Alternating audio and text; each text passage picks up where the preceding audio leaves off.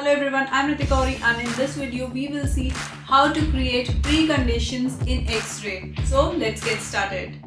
How to provide preconditions to our test cases. To create the preconditions, again we have to click on this create button and select the option precondition. But before that, what are preconditions actually?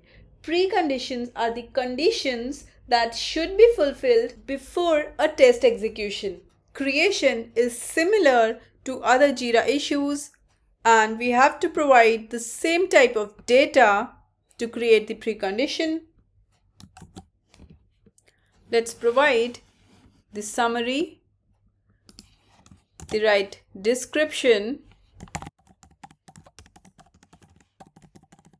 Okay, provide other information like fixed versions, priority, write labels, write epics, sprint, etc. Let's create it.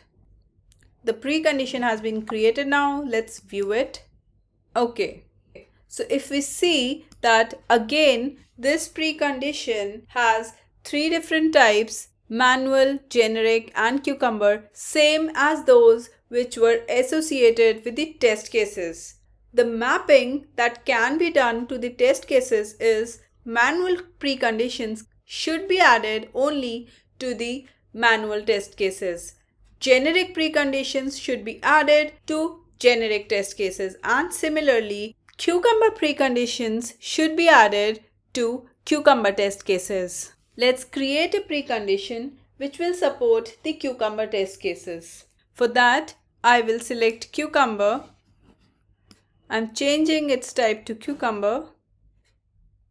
Now I have an option test associated with this. I have a background field where I have to specify the precondition scenarios. They will again be in the form of given, when, then, etc. Given that user is in dev001 database, then all the values on the table so and so should be set to 0. So this is the precondition that needs to be followed. Let's save it.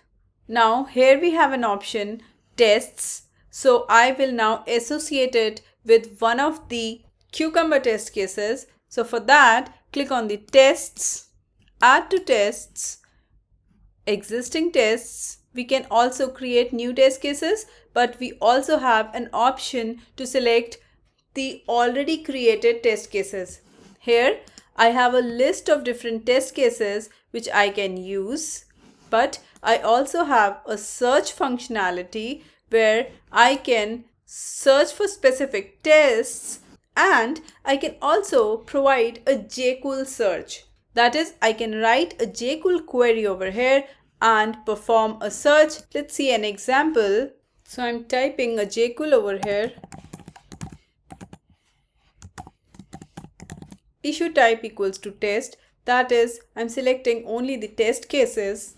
Select the required test case, click on add selected, and we are able to associate this precondition with our test case. So once again, I can only associate a cucumber precondition with a cucumber test case and a manual precondition with a manual test case and a generic precondition with a generic test case. Let's say if I try to add some other type of test case to the cucumber precondition, I won't be able to do so. Let's see it as a demonstration. Since the test case was not matching with the precondition, I got a warning message and the test case was not associated with this precondition. Okay, so we now know how to create preconditions. Now, as we can edit different other issue types, I can edit the preconditions as well. And if we see, the precondition issue type has this details tab associated with it. On clicking on this precondition details tab, it takes me below on the page which specifies what are the precondition details, and which also has a tab tests which tells me what all different tests are associated with this precondition. It also has an Xray history associated with it. I can also clone this precondition similar to how we can clone different other Jira issue types. For that, I have to click on these three dots, that is the actions on the right, and select the clone. If we click on this clone button, we will be able to create a new precondition which is a clone from this particular precondition, which will have all the data from this precondition except the executions that have happened for this precondition. We will see what are test executions as we move forward. For now, we have covered everything which was required to understand preconditions.